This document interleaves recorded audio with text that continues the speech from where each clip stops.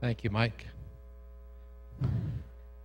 I met our speaker in 2009, and he and I actually sort of did the interim pastorate at the Free Church in Hemet, California. And since then, he and I have worked together officially and unofficially, and I consider him a great colleague in ministry. He's been the head of a denomination. He's been, his last professional gig was with the Evangelical Free Church of America West District as the placement. He's been involved in with over 1,000 churches, and he's helped place over 400 senior pastors in the Pastor Next process. So he has a wealth of experience. Graduate, we won't hold this against him, of Biola and Talbot, right? Is that? And Western, and then there's a few fans out there. But anyway, we're beginning the process with Dennis. He and I have been working together, or looking for Pastor Next. So the search process has been going on, and now is officially public.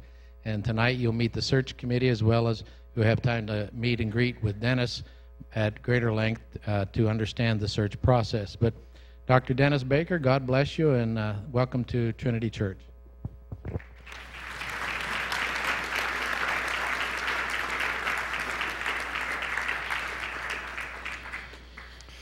Thank you. Thank you, Dave, for that very, very kind introduction. I've often wondered what my mother would have thought had she ever heard that. Like some of you, I'm educated well beyond my intelligence, 23 years of school. I missed kindergarten, and mostly untouched by education. I come from a non-church, non-Christian background in Oregon, which is going to be part of my story today and some of the illustrations. And here am I, by the grace of God, as you are. But how in the world does a kid who was not raised in a church or in the faith become the church guy? Not the church lady, the church guy. It is only by the grace of God, and more on that later. I have known Trinity Church for a long time. I knew some of your founding members back when. Your first pastor, Chuck Miller, was a casual professional colleague, and some of you can probably do too pro-apt in your Bible study disciplines even to this day. And if you don't know what that means, you need to find out somewhere along the journey. The theme for today is a 21st century church with a first century power, and how do we know the God of power in a season of transition?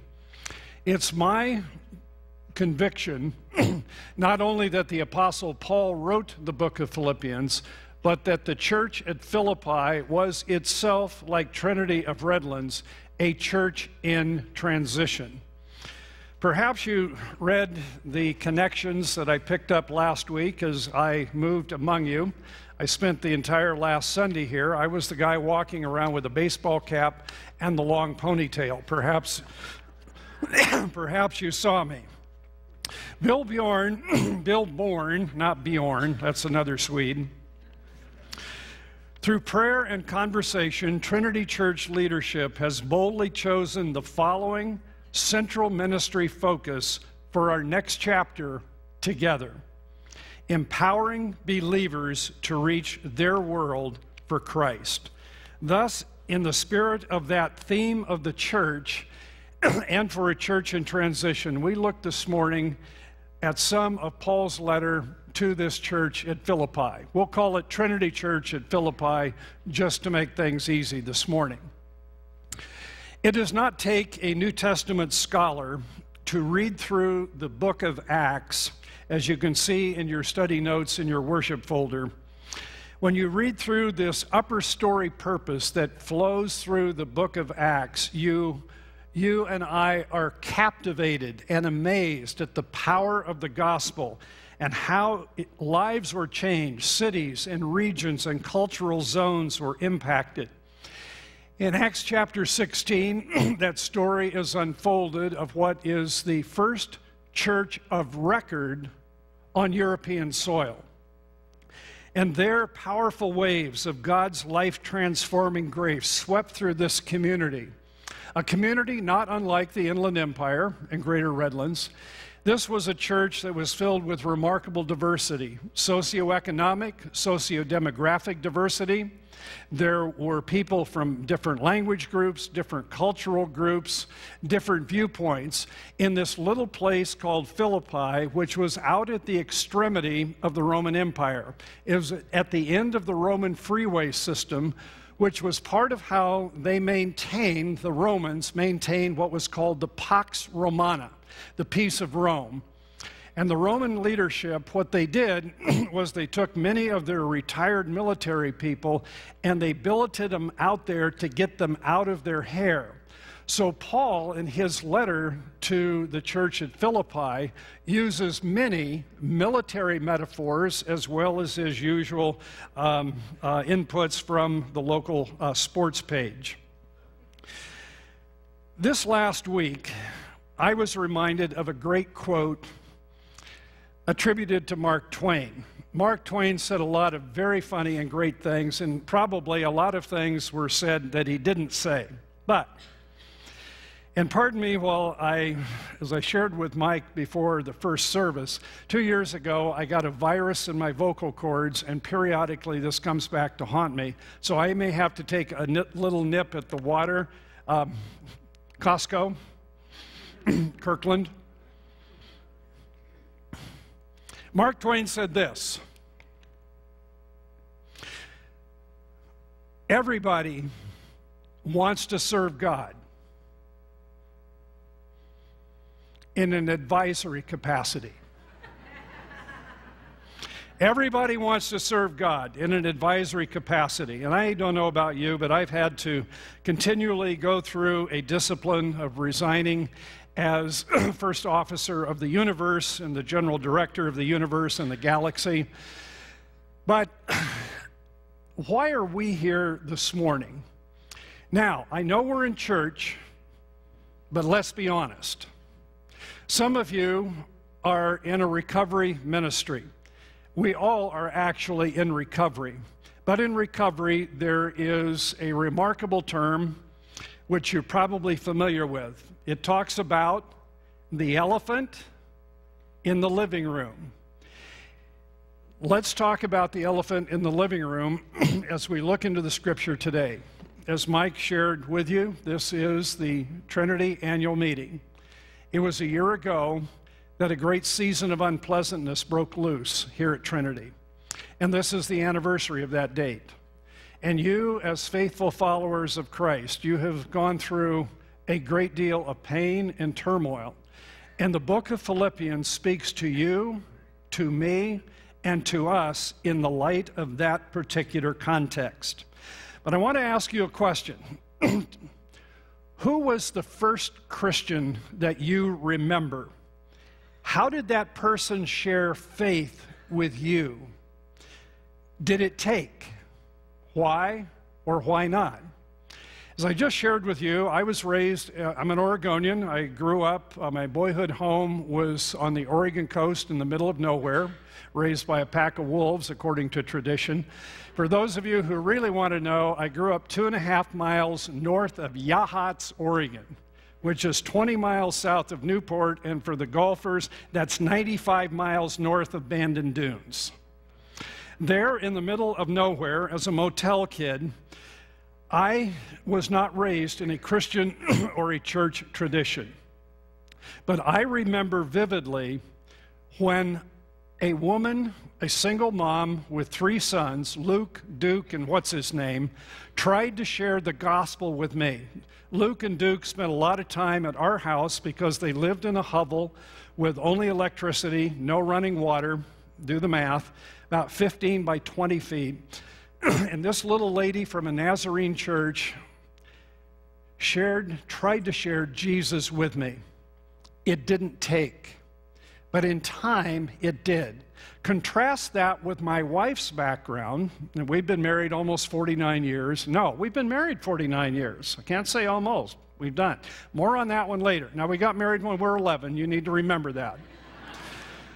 So, my wife comes from a centuries-old godly tradition. Her great-great-grandfather was the founder of a particular denomination in the United States that came out of the Ukraine and southern Russia. My wife has come from this godly tradition, and she married me, the Englishman, the heathen kid. Now, all marriage is cross-cultural. Some is a little more cross-cultural than others. But who shared Christ with you? Did it take? What was that about? How did the seeds of faith begin to play into your life so that you, in time, came to Christ? Now, I talked about my boyhood home. From the podium here to the Pacific Ocean to the big water was about 50 to 55 yards from our back window. I was a motel kid. My folks owned the motel, but I was a motel kid. And the beach was my playground. But from the time I was a boy, I was captivated by the power of the Pacific. Up from Yachats, from our motel, from Wayside Lodge, about 2.5 miles, there was an area called Big Stump Beach. And there, out in the middle of the beach, was this gigantic stump. Later I learned it was a Sitka spruce. And nobody thought anything about it, except where did it come from? Why is that out there? Till in the last 20 to 25 years, you're going to learn your new big word of the day, the paleoseismologists. Okay, class, say it with me. Paleoseismologists began to understand about the Cascadia fault line. And perhaps you just happened to look at the New Yorker magazine or clip that came in yesterday with tomorrow's date on it, and here's the name of it. The really big one. An earthquake will destroy a sizable proportion of the coastal Northwest. The question is when. The uptake says the earthquake that will devastate Seattle. And this particular article talks about this remarkable phenomena of power that back in 1700 unleashed a 600-mile wave that hit Asia. And they can time it to the hour. Power. As I began junior high, my folks moved back to suburban Portland. And there, on a clear day in Portland, okay, 12 a year, what can I say? I could look down Stark Street and see Mount Hood perfectly framed by the telephone poles. But if I walked a couple of blocks away, I could look across into the state of Washington and see the beautiful Sugarloaf Mountain, Mount St. Helens. Until one Sunday morning, May 18th, 1980, an enormous power was unleashed. And 1,700 feet of St. Helens was blown across the state of Washington, Montana, Canada, and literally around the world. Enormous power. Those of us here in Southern California in what is euphemistically called a seismically active zone. My wife and I were taking a few days at a friend's condo down in the lower desert, Palm Springs, Palm Desert, somewhere in there. Our daughter was up, our youngest daughter was up at Pine Summit at a summer camp. And this one Sunday morning, I was scheduled to come in to preach at a church in La Puente, a church in transition. And suddenly, I thought, I don't remember going to sleep on a waterbed. Waterbed. I've never been on a, this is an earthquake. I was vertically erect in a nanosecond. I reached for the TV of our friends, didn't want that to go splat. And some of you remember that day, the Landers quake, 7.1. But about 4 hours later, came the Big Bear quake, 6.9. And it was like a thunderclap. That Sunday, as I drove up out of the low desert on 10, Mount San Gorgonio was completely occluded by a dust cloud of over 10,000 feet. Some of you remember that day as if it was yesterday. Why? Because of the unleashing of power. Now, if you have your New Testaments, I'd like you to join with me in Paul's letter to the church at Philippi. And it's not the church letter to the Philippines, and if you put that in your Google browser, it will probably correct you. So, I believe that the center point, that the central argument of the book of Philippians revolves around verse 27. But I want you to read it. I want you to listen as I read and make some comments. Whatever happens, conduct yourselves in a manner worthy of the gospel of Christ. Then, when I come and see you, or only hear about you in my absence, I will know that you, note the military language, that you stand firm in one spirit, contending as one person for the faith of the gospel, without being frightened in any way by those who oppose you. Paul, even as we shared at the communion service, the centrality of the cross of Jesus Christ. When Christ cried out on the cross, tetelestai, it is finished. This is about the gospel of Jesus Christ. That gospel that had the power and has the power to save us and to empower us as Christ followers who make up His church. Whatever happens, my observation is there's a lot of whatever that's happening. So one of my African-American pastor friends says from the South Bay, hey, life happens. Life happens. Paul, from my way of thinking, and you have to give me some indulgence for my Irish perverted humor, Paul had a 4-digit IQ.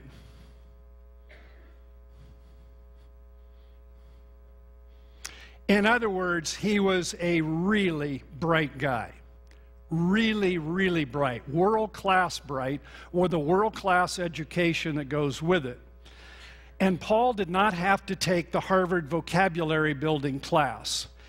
And in his vocabulary, he chose a unique and unusual word for citizenship. We call it conduct here. Conduct yourselves.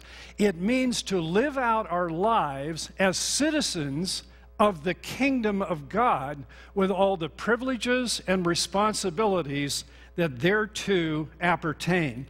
Some of you in your mind have gone to Philippians chapter 3 and say, does this relate? Where Paul says, chapter 3, verse 20 and 21, but our citizenship is in heaven, and we eagerly await a Savior from there, the Lord Jesus Christ, who by the power that enables Him to bring everything under His control will transform our lowly bodies so that they will be like His glorious body. Same concept, different word. Paul is playing on the fact that Philippi was a Roman colony. And a Roman colony carried with it great prestige, but huge privileges and responsibilities. And he's tying into the fact that they are dual citizens, not only of Rome, but they are citizens of the kingdom of God, the upper story. And as citizens of the kingdom of God, they are to represent the king and the kingdom. And we, as Christ followers, and I know that some of you are still grappling with who Jesus is, and if you're going to commit your life to Him. I understand that. But for those of us who have committed our lives to Christ, we as Christ followers are part of the kingdom of God. You may have noticed on the 4 o'clock, the 5 o'clock, the 6 o'clock, the 9 o'clock, the 10 o'clock, and the 11 o'clock news that we are in a pre-election year. Did you get the memo? And everything is kind of being preheated. As I think about citizenship and what we're already assaulted with from every angle, it is beyond my comprehension. Now, having said that, we are first citizens of the kingdom of God and secondarily of the United States, or perhaps a country of which you are still a citizen. Paul says we are to live out our life as kingdom citizens to make Christ look good in all that we do, individually as well as collectively as the body of Christ. Well, that's all well and good, but how in the world is this going to happen? This gets back to power. Perhaps you'll need to turn a page in your Bibles, and I'm going to read a few verses with some commentary. And I want you to think about that chorus that is sometimes sung, "This is the air we breathe." Or perhaps you've heard Billy Graham's daughter, Ann Graham Lotz, repeat, "Just give me Jesus." Listen to the Apostle Paul. I'm going to go back to verse 4. "If anyone thinks he or she has reasons to put confidence in the flesh, I have far more. Circumcised on the 8th day of the people of Israel, blah, tribe of Benjamin, Hebrew of the Hebrews, regard to the law, Pharisee. Oh, as for zeal, persecuting the church." Paul never forgot that he had whacked human beings, that he was responsible for taking human life.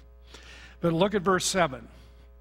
"But whatever was to my profit, I count and consider loss for the sake of Christ. What is more, I consider everything a loss compared to the surpassing greatness of knowing Christ Jesus my Lord, for whose sake I lost all things. I consider them rubbish." Pause. Hit pause on your DVR. The word rubbish is the most sanitized translation in the entire Scripture. Dave would have to call the elders of the church if I translated how this really is. Your mother would have washed my mouth out with soap. This word is so vile that it cannot be easily translated into English. That is what Paul was comparing his past life to and his righteousness before Jesus Christ. "I count it but rubbish." Why? "That I may gain Christ and be found in him, not having a righteousness of my own that comes from the law, but that which is through faith in Christ, the righteousness that comes from God and is by faith." Verse 10, "I want to know Christ." Notice the key of how this ties back to verse 8, knowing Christ Jesus my Lord. But here he says, I want to know Christ and the power of his resurrection. For years, I'm a little slow, remember that. How does Paul, with his 4-digit IQ and this vocabulary, why does he want to know Christ? When I was a student at what is now Biola University, I was a fairly young Christian. Some people think I still am. That's another story. And I would have some of my classmates, and in today's language, I frankly wondered, what in the world are they smoking? Where they'd stand up and get all holy and say, "Oh, I just want to know Christ." I didn't get it until one day I came to understand what the word know means here. Know means not a cognitive knowledge. It means a knowledge of the heart, and the relational knowledge of experience, something that is tied to life and that is not theoretical. Paul says, this is my passion, to know Christ and the power of his resurrection. Now, Dave, as you know, anytime you involve an audience in a church, you're on touchy ground. But church, we're going to have a little theological question here.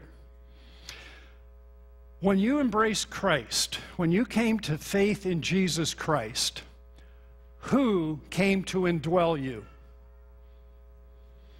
God the Holy Spirit. Very good class. Very few dissenters. Very few. So if God, the Holy Spirit, came to indwell us, watch with me. I can make a very good biblical case that we do not have time for today, that the primary agent of the Trinity, of the Godhead, was God the Holy Spirit raised Jesus Christ from the dead. The one who raised Jesus Christ from the dead, the transcendent moment of history, he is the one who indwells us. He is the power of the resurrection. Now, to conduct our lives in a manner worthy of the gospel, it is going to take the power of God, the power of the resurrected Jesus, God the Holy Spirit, to allow us to live our lives with this kind of citizenship responsibility, with the privileges that come our way.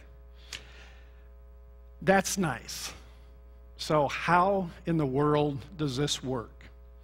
We're going to get to some principles that I believe are what I call core biblical principles, not 4 steps to a happier life or 4 steps to the Spirit-controlled life, but part of a core commitment that we make individually and together in our walk with Christ as we follow Him.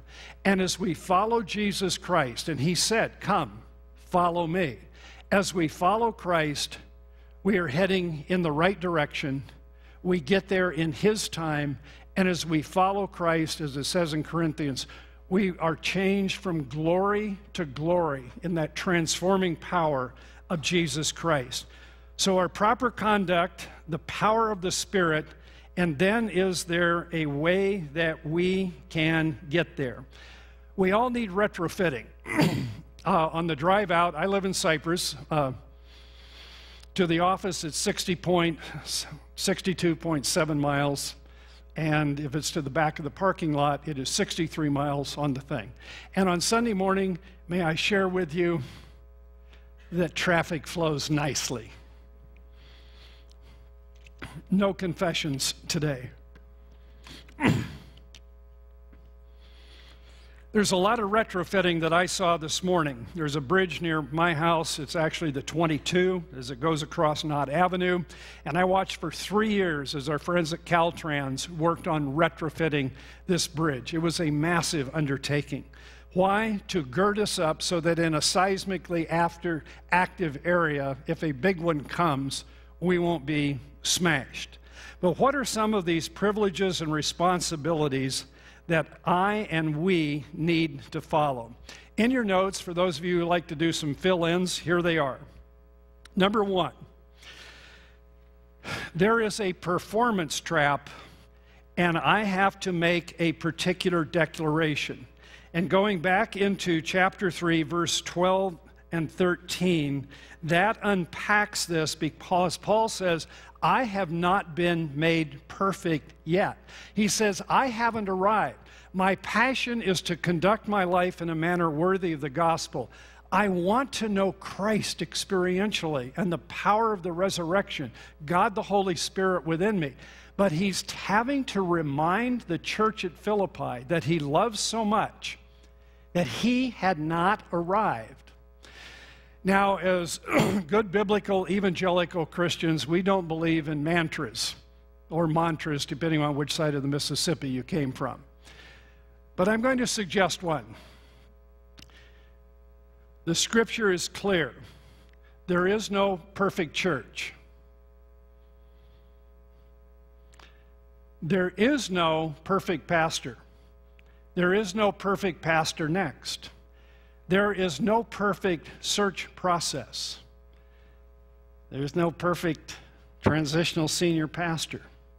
There's no perfect board. There's no perfect staff. There is no perfect parishioner who's a Christ follower. We are in process together. And I believe that one of the vilest heresies has been the performance factor of how we have swallowed the Kool-Aid of believing if we get robo-pastor, then we become the bionic church filled with bionic Christians who can make the great difference. God uses people like you and people like me. And if you're hung up on the perfection thing, may I share the word from my now 36-year-old daughter when she was 13? Dad, get over it. The biblical premise, we face and focus these facts together, and I have to face up to the fact that no one is perfect. There's a second trap, and that is the past or the nostalgia trap. And it looks like this. I forget what went on before. I have to choose to live. I have to make a decision. We face the future together, and we choose to live with our backs to the past. Two quick illustrations. One of my friends, John, who possibly some of you would know because of his Campus Crusade background, some of you remember fax machines. One day I get a fax from John, and it's a story about a survivor on a South Sea island. And a ship saw the island and the smoke, and they came ashore, and the captain came over in a rowboat, and this guy was so excited to finally know that freedom was coming. And the guy excitedly led him around and showed him his house, and then he said, and he had 3 huts there, and this one hut, he said, and this is where I go to church. And the captain said, well, what are these other 2 huts? He said, that's where I used to go to church. Second story. Like some of you, I get a great deal of my theological input by rereading Charles Schulz's classic Peanuts. And usually in July, Schulz would weave the gospel in sometime or another, as he often did. But we've just gone past the All-Star game, and I was thinking about this great one where Charlie's on the mound, Lucy's out in right field where she belongs, and the batter hits, the ball comes, and Charlie's on the mound saying, I think she's going to catch it this year. I think she's going to catch it this year. Ball comes, plop, plop, plop, plop, plop. They meet for the obligatory meeting out behind second base. Now listen, Charlie said, Lucy, I thought you were going to catch it this year. This is what Lucy said. So did I. But the past got in my eyes. So did I, but the past got in my eyes. The business of forgetting is a process. And this is something that we could spend weeks on. Forgetting what is behind. And I'm straining toward what is ahead. And I am pressing forward for the glory of Jesus Christ. There's a third thing, old word, Pollyanna trap, that has to do with direction. I'm not going to do anything other than say this. Paul is using military language to talk about a massive change of direction that must be your decision as well as mine, and it's one that comes on a regular basis. The last thing here that I have is the passive trap. And this is something that I have to choose day by day by day, like the Apostle Paul did, that I am going to be in the process of forgetting. I am going to be like a track athlete straining toward the finish line. I am going to be one that is pressing ahead and through obstacles because we need to fulfill our focus together. So therefore, we give life everything we've got. My wife and I, as I said, we've just celebrated our 49th anniversary, and Dave and Marilyn celebrate their 50th anniversary. I believe it's next month in August. 50 years with Dave. Send her a card. Just saying, just saying.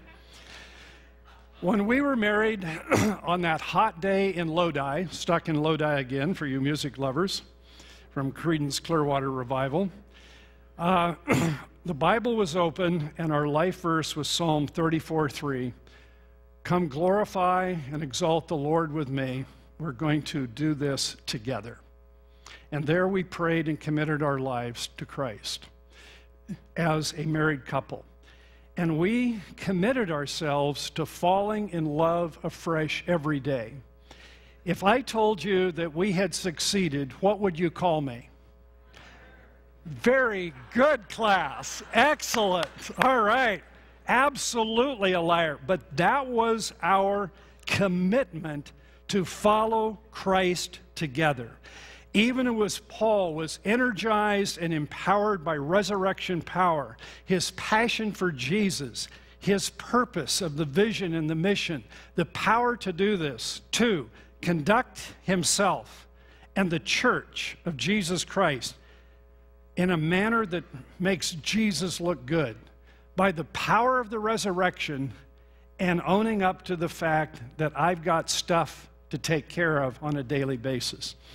Last week, as I was among you, I truly experienced the fact that even in the middle of July, the life of God is in this place. I experienced a spirit of worship in all three services that ministered to my soul and said, Baker, God isn't finished with Trinity, because there is a commitment to Jesus that is here. And as we walk together, God will honor that. Last story. My former next-door neighbor, now moved to Reno, Bill's 8 years older than I am, retired colonel, 28 and a half years in the Army, Airborne Ranger Beret. One of the first 1,500 officially into Vietnam, 3 tours of duty. Bill loves Jesus. Bill also has a colorful command of the English language that is simply transcendent. But one day this email shows up from Bill, a statement of his faith. I want to share it with you as we close. One Sunday morning, an old cowboy entered a church just before services were to begin. Although the old man and his clothes were spotlessly clean, he wore jeans, a denim shirt, and boots that were very worn and ragged. In his hand, he carried a worn-out old hat and an equally worn-out old Bible. The church he entered into was in a very upscale and exclusive part of the city. It was the largest and most beautiful church the old cowboy had ever seen. The people in the congregation were all dressed in expensive clothes and accessories. As the cowboy took a seat, others moved away from him. No one greeted him or welcomed him or spoke to him. They were appalled at his appearance and did not attempt to hide it. As the old cowboy was leaving the church, the preacher approached him and asked the cowboy to do him a favor.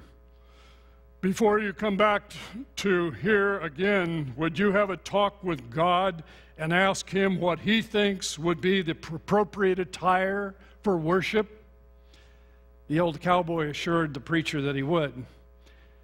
Well, the next Sunday, the old cowboy showed back up again, wearing the same ragged jeans, shirt, boots, and hat. And once again, he was completely shunned and ignored. The preacher approached the man and said, I thought I asked you to talk to God before you came back to our church. I did, replied the old cowboy. Well, if you spoke to God, what did he tell you was the proper attire that should be worn for worshiping here? Well, sir, God told me he didn't have a clue what I should wear. He said he'd never been in this church before.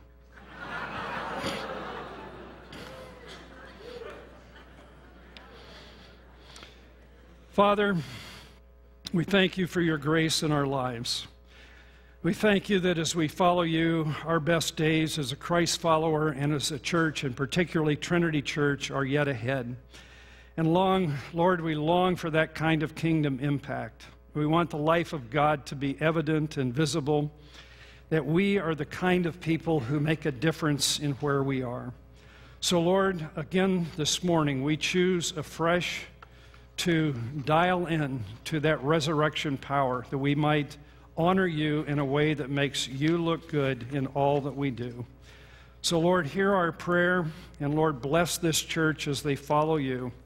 And this I pray on our behalf in Christ's name. Amen.